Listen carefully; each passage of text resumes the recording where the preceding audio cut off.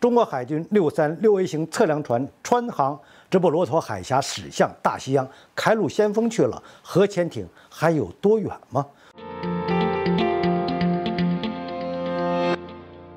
各位朋友，大家好，我是严树军，欢迎收看严树军论评。近日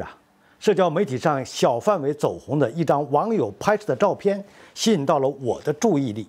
照片上的内容是这样的：一艘中国海军军舰正在向着大西洋方向穿航直布罗陀海峡。这是一艘什么样的军舰？为什么只有孤零零的一艘？它驶向大西洋是要执行什么任务呢？相信大家的心里都会有这样的疑问。原来这艘军舰叫做636A 型测量船，是中国研发出来用于中远程海洋调查的一种船只。很多人都不是很熟悉这一类型的船，这也是很正常的，毕竟它和补给船一样，都是军事辅助舰船。但是和补给船不同的是，它往往是单独行动，连战斗舰船的热度都蹭不到。这样一来它自然也就没有多少出境的机会。但是千万不要小看这一类型的船只，因为在某种程度上，它可以说是决定了核潜艇的生死。和一般人想象的不同，就算在探测技术比较发达的今天，潜艇在水下航行遇到的视野难题，依旧还是远高于水面航行。特别是在未知海域，这种问题的难度就更是翻倍增加还不止。打个形象点的比方，就是潜艇在未知海域就像蒙上眼睛进了陌生小区，手上只有一把长伞探路，不知道哪个地方有台阶，也不知道什么时候就会窜过来一只宠物。而潜艇在已知海域就像蒙上眼睛回自家小区，虽然还是只有一只长伞探路，也还是不知道什么时候会窜过来宠物，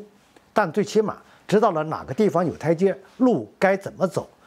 就算比不上不蒙眼睛，也好过连台阶在哪里都不知道。而这就是海洋测量船的任务了，它会提前进入陌生海域，利用相应的设备探测海洋下的地形环境等一系列水文信息，然后将这些信息分析汇总起来，等到核潜艇进入这片海域的时候就可以用了。